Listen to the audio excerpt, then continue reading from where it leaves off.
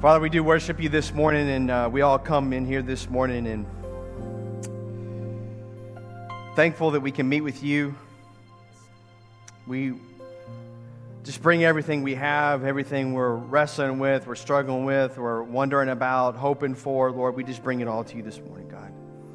We worship you. I pray that as we continue to worship you through the Word of God this morning, that you would speak through me, that you would encourage people this morning, God, and that you would just meet with us to this morning, Jesus.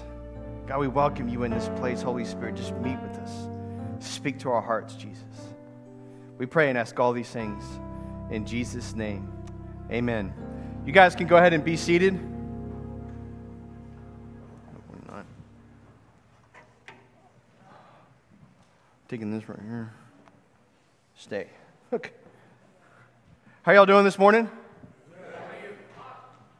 Good, good. It's great to see everybody here this morning. I hope you've been having a great weekend. I'm super excited about tonight, the church fellowship / baptism / awesome time tonight at the Lauder's house, our satellite location over at or just a few blocks away. So excited to be with you this morning. We're going to be talking about Jonah.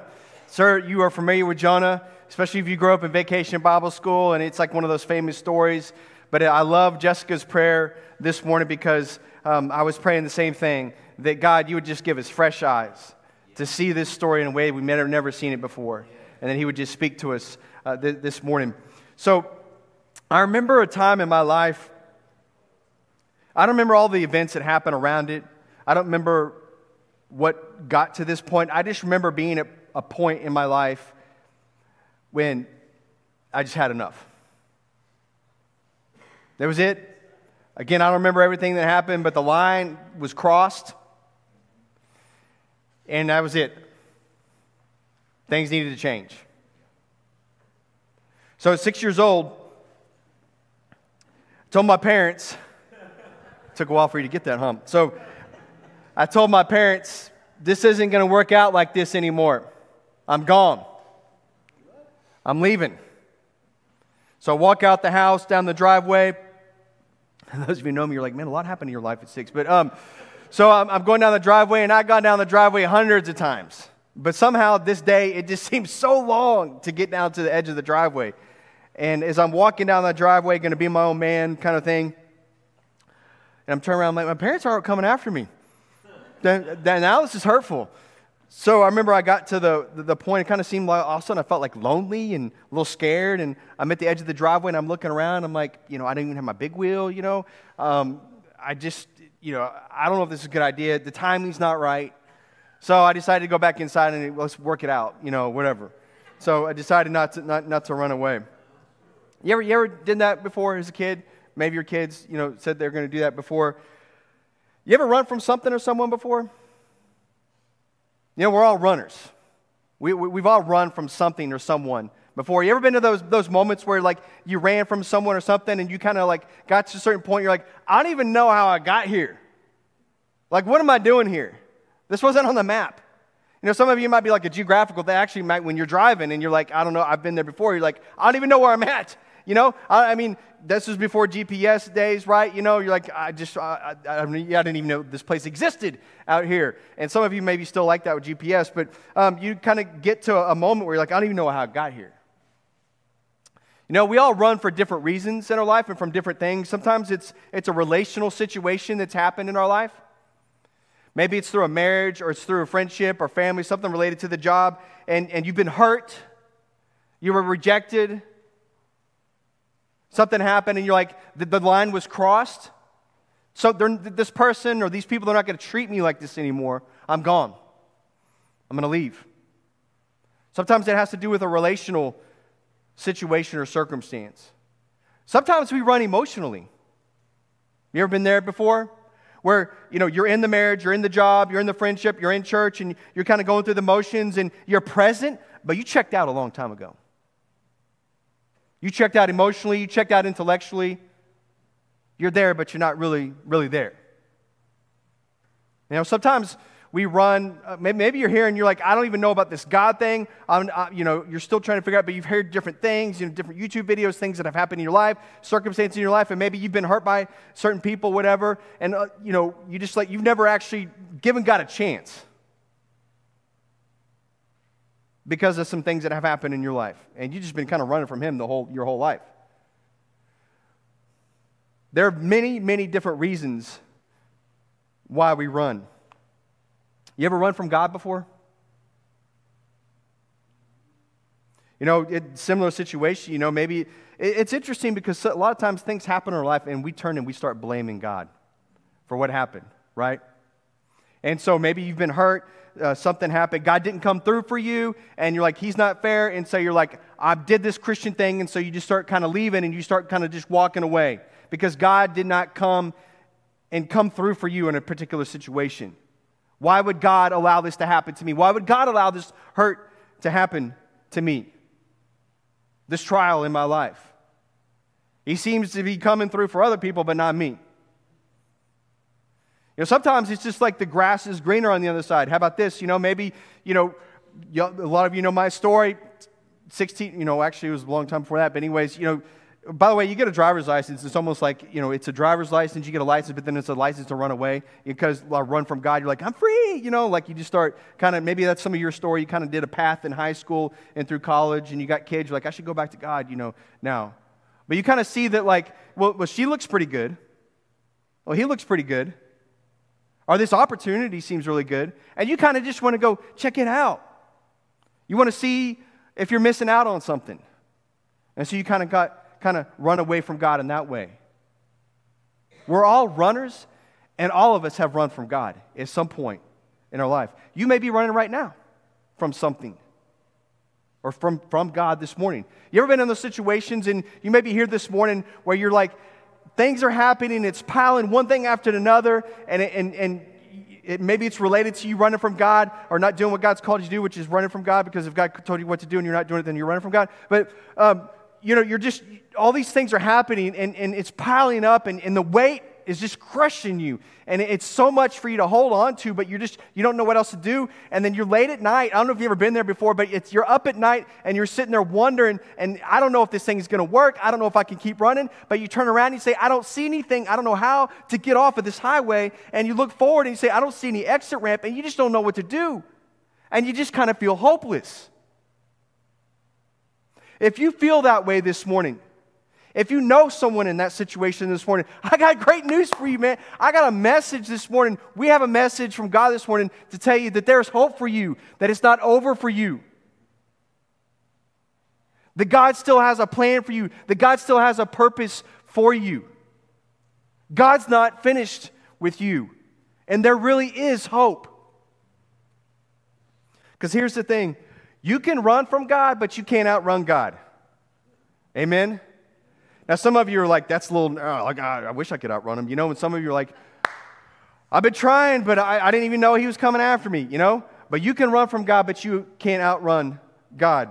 We're going to be taking a look at this powerful story with fresh eyes this morning. It's going to be coming sugar-free this morning. But we're going to be taking a look at this story, and we're going to look at three things. We're going to see, number one, we're going to be taking a look at the description of a runner, what a runner looks like. We're going to be taking a description of runaway highway so that you know if you're on that highway, or you know if you're going on that highway, or you know someone's on that highway. And then the third thing is we're going to see, hey, there's an exit ramp. There's a way for you and I to get off of this highway.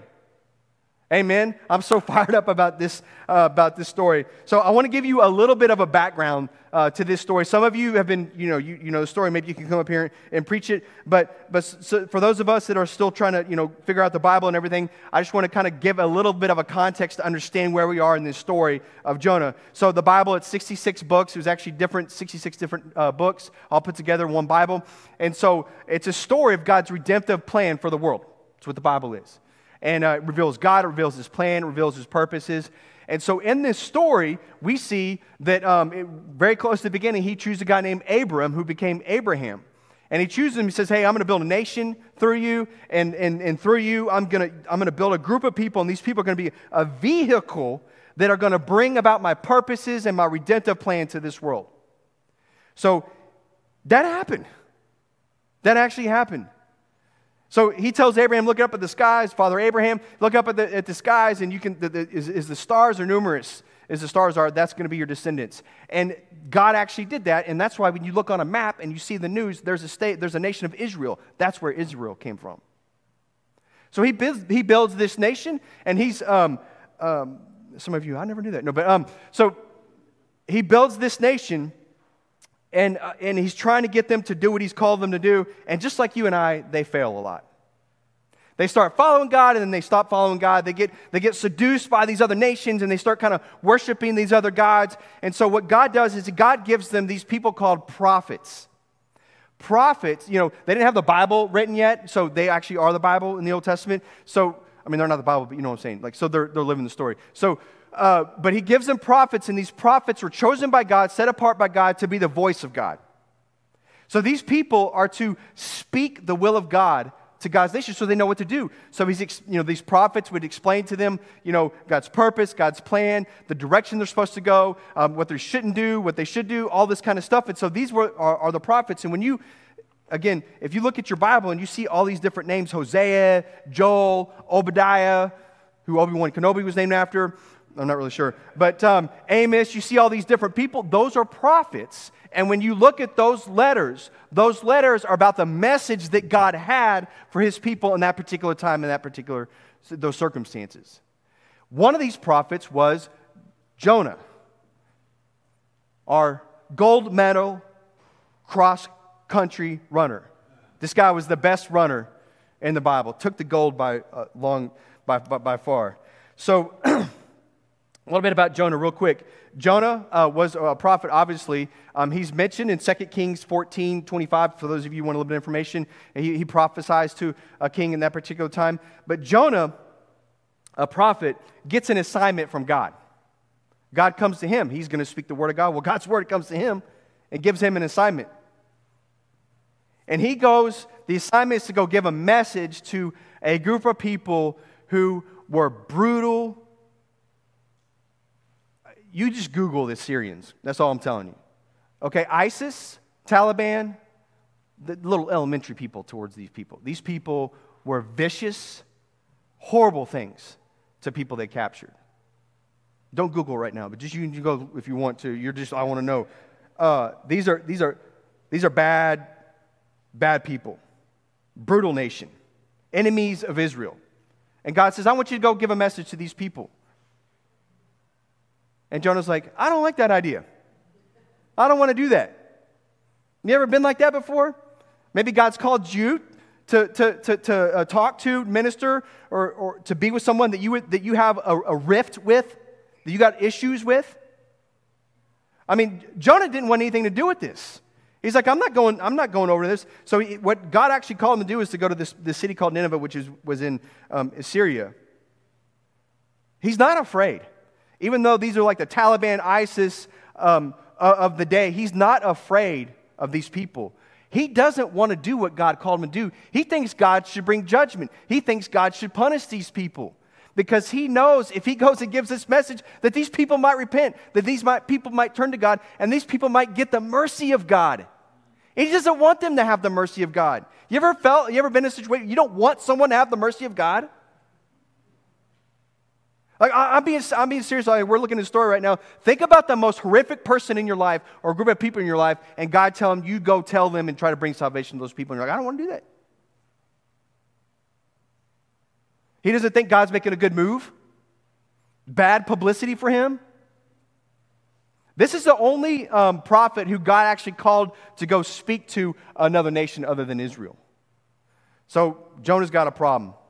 I don't want to do what you're telling me to do. This guy was chosen by God, set apart by God. He's the voice of God, and he just runs. And in all the prophets, he's the only, his book is the only book where we actually have a story about Jonah, not necessarily the message. About all the other stories of prophets, they're about the message. Jonah, it's about him. And when you and I look at this story, it's about us. This is like a mirror when you're looking into the scripture, this story. And you see us in this story, and we see God. So what does a runner look like? What does a runaway highway look like? And how can we take that exit ramp? Well, let's take a look at chapter 1 of Jonah, and let's see what's going on here. Jonah. I'm going to read through the whole story, and then I'm going to go back and then basically mention some points about the runner and runaway highway, and then we'll talk about this exit ramp. So let me go and read the whole story. Now the word of the Lord came to Jonah, the son of Amittai, saying, "Arise, go to Nineveh, that great city, and call out against it, for their evil has come up before me." But Jonah rose to flee to Tarshish from the presence of the Lord. He went down to Joppa and found a ship going to Tarshish. So he paid the fare and went down into it to go with them to Tarshish, away from the presence of the Lord. But the Lord hurled a great wind upon the sea, and there was a mighty tempest on the sea, and that the ship threatened to break up. Then the mariners, not Seattle mariners, but the mariners were afraid, and each cried out to his God. And they hurled the cargo that was in the ship into the sea to lighten it for them. But Jonah had gone down into the inner part of the ship and had lain down and was fast asleep. So the captain came and said to him, "What do you mean, you sleeper?" Which translates like, "What are you doing? Arise, call out to your God. Perhaps the God will give a thought to us that we may not perish." And they said to one another, "Come, let us cast lots, that we may know on whose account this evil has come upon us." It's not a good day for Jonah right now. So they cast lots, and the lot fell on Jonah. And they said to him, "Tell us on whose account this evil has come upon us. What is your occupation, and where do you come from? What is your country? And what people are you?" And he said to them, "I am a Hebrew, and I fear the Lord, the God of heaven, who made the sea and the dry land." Oh yeah, by the way, the sea, you're in the middle of the storm, the one that made that is God, my God. Then the men were exceedingly afraid and said to him, "What is this you have done?" For the men knew that he was fleeing from the presence of the Lord, because he had told them. Then they said to him, "What shall we do to you that the sea may quiet down for us?" Let's talk about a moment right there. What should you do? For the sea grew more and more tempestuous. And he said to them, pick me up and hurl me into the sea. Then the sea will quiet down for you. And I know it is because of me that this great tempest has come upon you. Nevertheless, the men rowed hard to get back to the dry land. But they could not, for the sea grew more and more tempestuous against them. Therefore they called out to the Lord, "O Lord, let us not perish for this man's life, and lay not on us innocent blood for you. O Lord, have you done as it pleased you?" So they picked up Jonah, hurled him into the sea, and the sea ceased from its raging. Then the men feared the Lord exceedingly, and they offered a sacrifice to the Lord and made vows. Wow. That's intense. That's intense. I'm not sure if that was on Jonah's game plan. This is what I'm going to do, right? So I'm going to explain to you 4 descriptions. We're going to talk about what a runner does and a description of runaway highway. The first thing is this: running from God is a heart issue, not just a theological issue. Running from God is a heart issue, not just a theological issue. Look at verse 3. But Jonah rose to flee to Tarshish from the presence of the Lord. He went down to Joppa and found a ship going to Tarshish. So he paid the fare and went down into it to go with them to Tarshish, away from the presence of the Lord.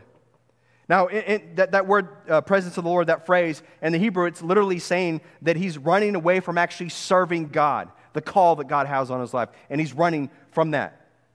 And, if we had a map in here, so, where Jonah is, and he's got to go to Nineveh, that's about 550 miles. So if I turn around and look this way, right, Nineveh's over here, and then Tarshish is about 2,500 miles that way.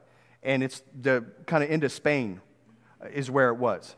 And he's got to go through the sea, and it was kind of like the ends of the earth, like the very farthest place. So Jonah wants to go as far away as he can from God. Isn't that what we do a lot of times when we're trying to run from God? We try to change environments. I'm not going to church. I'm stay away from those people. We often try to change environments when we're running from God. And he wants to go as far as he can from God. Now, this guy's a prophet. You're like, do you really think that you can outrun God? I mean, do you really think you can do God's chosen you. He's spoken through you. You've seen him do the things that he told you to say, the things that you prophesied, you've seen actually God do. Do you really think you can outrun him? I don't think that Jonah thinks he can outrun him, but he wants to try to get as far away as he can that maybe he can't hear the voice of God. Maybe he can sear his conscience. Maybe God would just forget about him. You ever been there before? I just got to go as far as I can from God. Now, as I mentioned, this is a heart issue, not just a theological issue.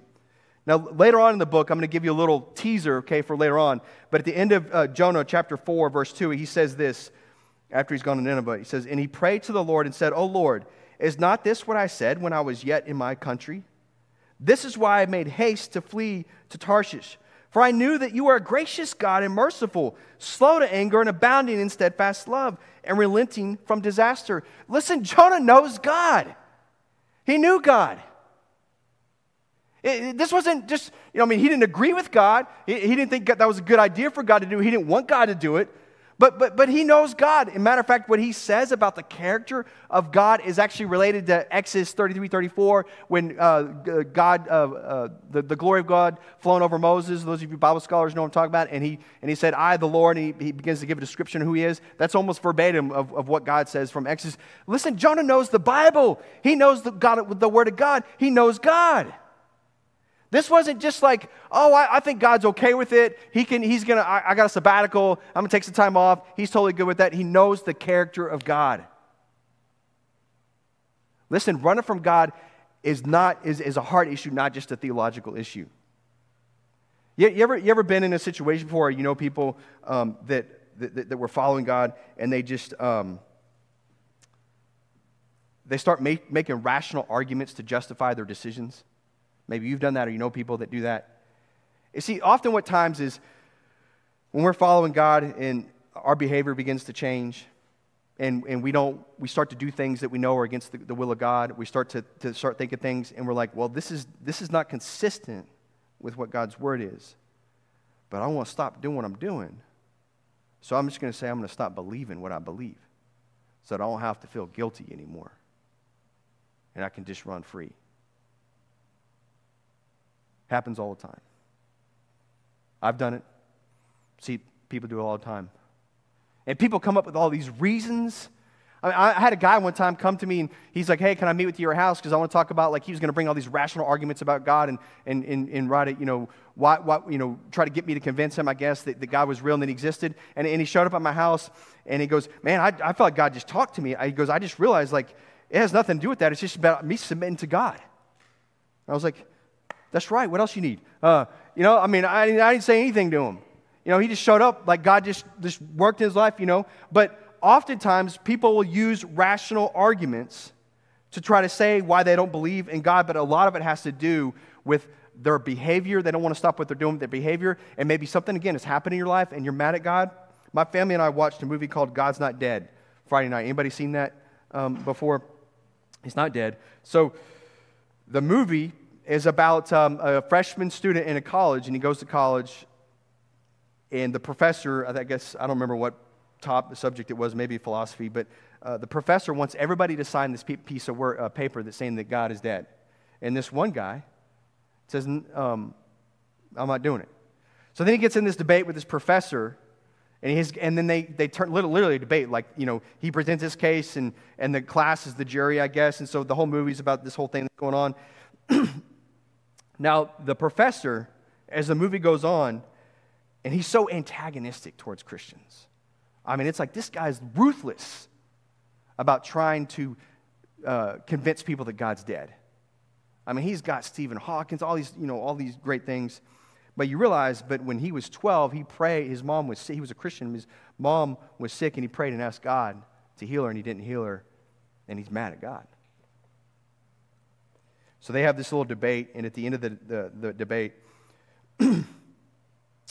the guy the student who's a freshman, he goes up to him and he says, "Why do you hate God?" He said a lot better than I just did, but it's almost like a Few Good Men moment. He's like, "Why do you hate God?" And the professor responds, "Because he took everything from me." This guy's up trying to lead people astray, deceive people, and the whole root issue is he's got a problem with God. That's probably... What's your beef with God this morning? You got a beef with Him? How's your heart? Where are you at? When professor says that, student responds, how can you hate someone that does not even exist? Boom. Mic drop. People that run from God, it's a heart issue, not just a theological issue. And maybe you're here this morning and you're still kind of trying to figure out the whole God thing. You're trying to figure out if God is real. Is God not dead, And but I ask of you this morning, if you are sincerely wanting to know God is real, what's holding you back? Why would you not want the claims of Jesus, the claims of the Bible, the claims of this story, the transformation that you've seen in people's lives? Why would you not want to know that? I would like to figure that out. I'd like to explore that a little bit. And if you're not willing to that, I'm just trying to get the heart issue, no pun intended, but if you're not willing to do that, there's probably a heart issue going on. Not a theological issue. Running from God is a heart issue, not just a theological issue. That's a description of a runner. Here's the second description of runaway highway. Running from God is a downward spiral. Is a downward spiral. Let's look at verses 3 through 5. It's going to be up there, but I'm just going to, in my notes, I'm just going to point out the scripture I believe is going to come up there, but I'm just going to read it out to you. The author repeats the word down. Down, down, down, right? So I just feel like I should do that. I don't know. He goes down to Joppa, down to a ship, down to the inner part, down to sleep. And as we'll see next week, he ends up going down into the belly of a fish and down to the depths of the sea. That's the runaway highway is a downward spiral. And you're heading straight into a storm. Isn't that true? So many of you could probably get up here and give testimony after testimony of the truth of that in our life. It is a downward spiral. We made comments like, it's just one decision. It's not like I'm going crazy. I'm not hitting the cray button or something. It's just one drink, one book, one look, one compromise, just one dinner, one conversation, one night, one time. I'm just going to Joppa. It's not like I'm going to end up in the middle of a fish belly. Just hanging out in Joppa right now. That's how it starts. It's a slippery. The farther we run from God, the farther down we'll go. No one wakes up and says, I want to become a drug addict. Like they're in the school counselor's office and like, who do you want to be? And you're like, I don't know, engineer. I don't know, I want to be a lawyer. I want to be a doctor. I want to be a drug addict. That's what I want to be. Like nobody signs up for that. You just one thing after another just goes and goes and goes. It's a downward spiral. Well, look at verse 3. It says in here that he went down to Joppa and found a ship going to Tarshish. And in the original language, what's going on here is it's that he found something that seems to be a promise of a successful flight from God. You ever been now before you're running from God, all of a sudden you're like, wow, this opportunity, I'm trying to I guess an example of that, I was in high school and it's like I'm trying to pursue this lifestyle and all these opportunities are coming. You're like, oh man, this is like amazing. It's interesting, how much you all of a sudden find these things that kind of help you in your flight from God.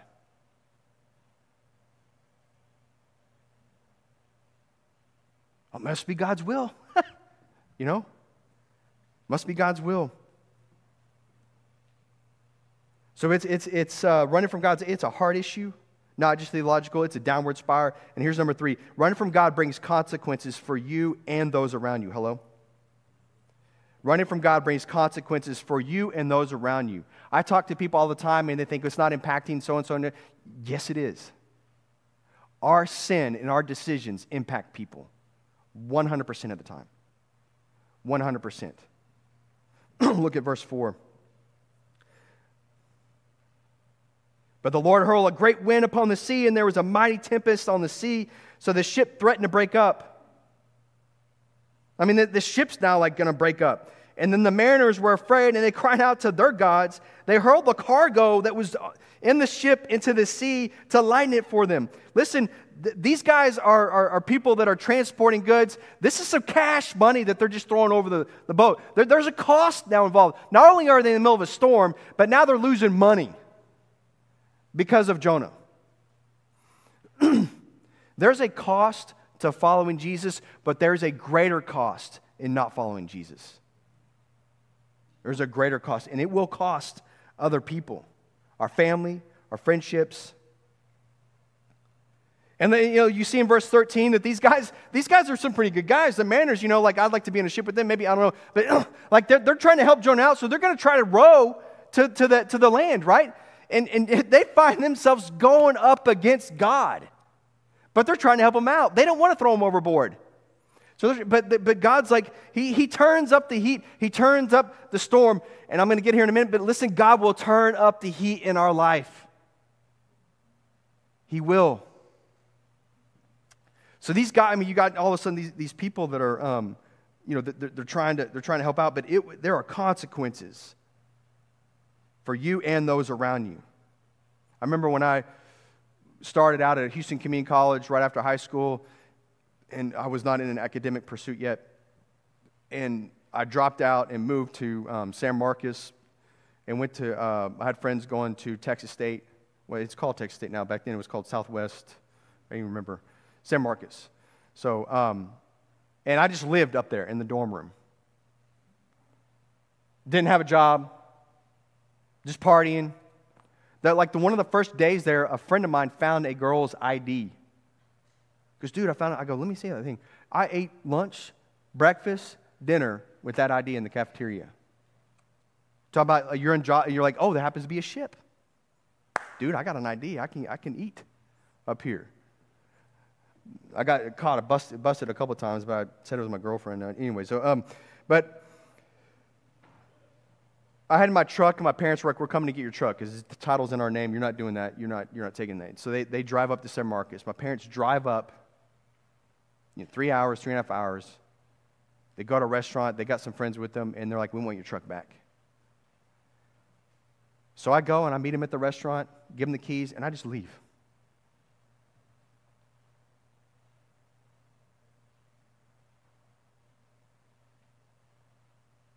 I was so selfish. But it cost my parents so much. What I put my parents through, that was just a snippet of what they had to do when I was going through all that.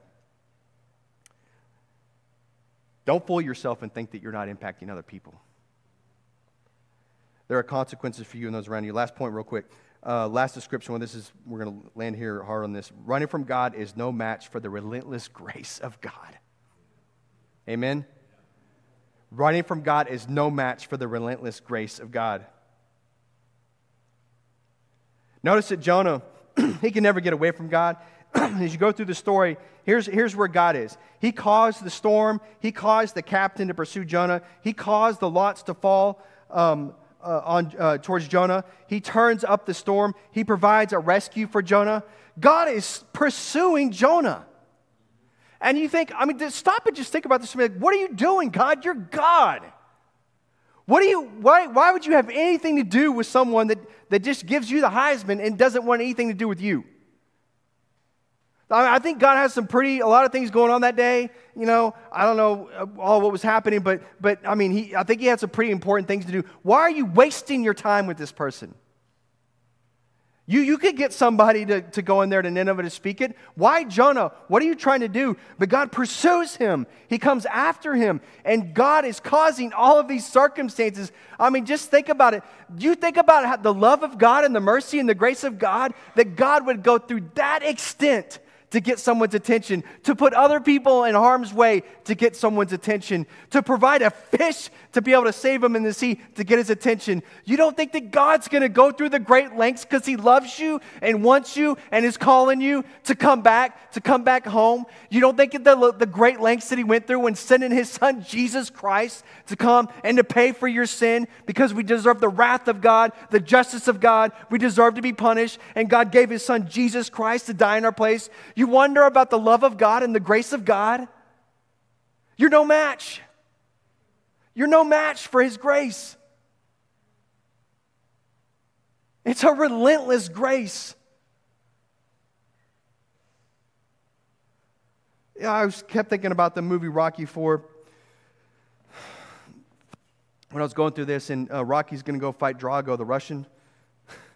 And I remember his wife was in there before he goes. She's like, "You can't win." Of course, the illustration breaks down here because he did go to Russia, train and beat the Russian. But listen, you can't win. If you're running from God, I just want to tell you, what are you doing? You can't win. And it's not about a punishment, it's about the grace of God. I'll never forget July 17, 1997, running from so long for so many years and coming into the pastor's office and crying out to God and just the mercy and the grace of God. I talk about it all the time because it was unreal. I'll never forget it. God's grace is relentless. When you run from God, you're no match for his grace. Let me give you, I got to tell you the story. I mean, when I was in college, still on my runaway highway, and I went to the Texas and Oklahoma game that was in Dallas. And Tyler Chessman, y'all know Tyler, was an elder here at their Living College Station. He went to University of Texas. I'm trying to figure out that thing now. But, we went to high school together, and we and another friend, Mike, and another guy, we went to Dallas to go to the Texas OU game. I was at A&M, but I just want to go hang out, go party or whatever. So we were staying at Tyler's brother's apartment. Now, just before this was happening, I was at a low point, and I was wrestling, and I was kind of struggling through things. And I talked to my mom, and I was trying to talk to my mom about what's going on, because you always call your mom when you're trying to go through stuff. And, she's praying with me, and I pulled out my old Bible as a kid. It's the old King James Version. So I opened it up, and I don't even know I'm just reading. I'm like, man, I couldn't understand, thee, thou, and so, but I was trying. And I remember her praying, and then like that next day, I think, is when we went up to Dallas, and we happened to stay at Tyler's brother's apartment, who I believe at that time was a Christian, and his roommate's a Christian in seminary. So we're there that night, and we go out that night, I'm sure studying somewhere. So, and there are people out on the street sharing Christ with people, like I don't know if they're in seminary or not, but I remember this guy came up to me and goes, "Hey man, Jesus Christ loves you." And he looked at me and goes, "You don't know, man, God might have a plan for you. God might want you to be a youth pastor one day." And I'm telling you, it was like, this guy's just looking at me, and I'm not going to, I just said some encouraging things to him to leave me alone. And I go back to my apartment that night, or to Tyler's apartment that night. We made it back. And I didn't have a ticket to the game, so they go to the game, and I'm standing there, and I'm in the apartment with Tyler's brother's roommate, who's in seminary. And I just start opening up to him about what's going on. And he prays for me. He goes, "You want to pray?" And I didn't pray. I ain't praying. Man, God was after me. He's after you because he loves you. He loves you.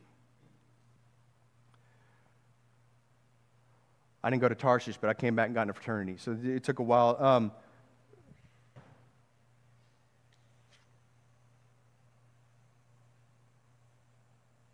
And I can't, because of my life that has happened ever since then, I don't know. But I tell you what, I wish I would have responded to God at that moment. Maybe you're at that moment. Let me give you 3 things about this exit ramp, and we'll get out of here. This is storm of correction, by the way. If y'all remember about a month ago, I'm sure you do, it's probably on your refrigerator, but we talked about this story when Jesus sent the disciples into the storm, and it was like a storm of perfection where God's taking you through a trial to make you more holy, make you more like him, to trust him. Well, then there's a storm of correction. Well, this is a storm of correction that he's in. Let me give you 3 things. Number 1, what do you do? How do you get on the exit ramp? Number first thing, you need to wake up. You need to wake up. Jonah's at the bottom, and what does the captain go in there? He says, wake up, get up, call on your God. What's funny is in the language, the Hebrew language, it's very similar to the initial call of God. It said, arise and go to Nineveh. And now the captain's preaching to Jonah, right? He's talking to him in the apartment there. But you got to wake up and look at the reality. It's so hard for us to see reality. And listen, I have been in situations, the guilt and the shame is unbearable. And I tried to figure out on my own how to do things and how to try to make it work. But I finally had to come to a point, it's like, I can't do it on my own. And you got to wake up. You got to realize you can't do it on your own. Wake up and see God's purpose in your life. You got to wake up and see the reality of the situation that you're in. You're in the middle of a storm. We got to wake up. The second thing that we got to do is we got to own up. We got to own up. You got to own up. I wrote this down, and I don't have it in my notes, but it's in the Bible. It says, those that conceal their sin, I'm paraphrasing this, but those that conceal their sin, they don't get the mercy of God. You got to own up to where you're at. And that's hard. And it's scary sometimes. But that's the exit ramp. There's not another one. You got to wake up and you got to own up to what you've done and where you're at.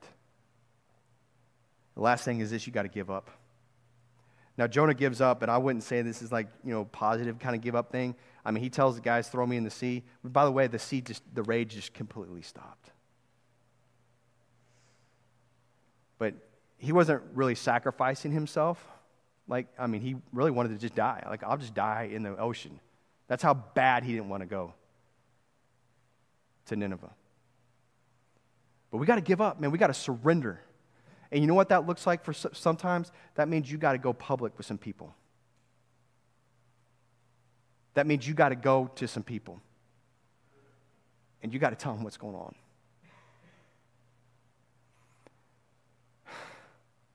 You have no idea. You have no idea the grace that God has waiting for you when you're willing to do that. It's overwhelming. But you got to give up. You got to wake up.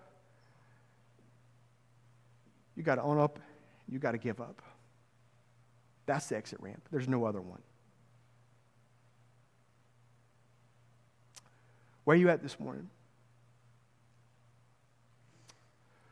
You on the runaway highway?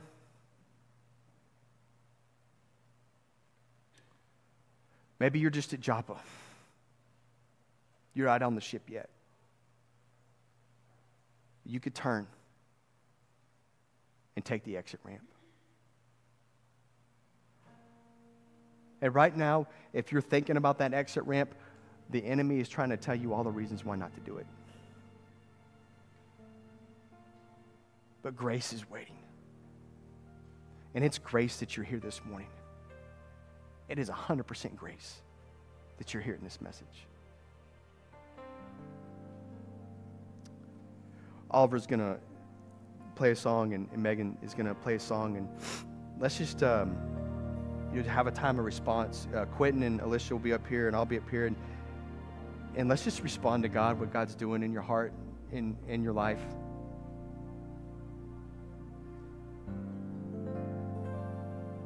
Maybe you just want prayer about something, you can come up and ask for prayer. If you want to make a decision to trust Christ, you want to get on the exit ramp and get off the highway, wherever it may be, let's not let this moment go by. It was about 2 to 3 years later that I responded to God after that weekend in Dallas. Don't make that your story. If you want to just sit in your seat and pray, you can do that. You want to stand and sing, whatever. Let's just have this moment with God.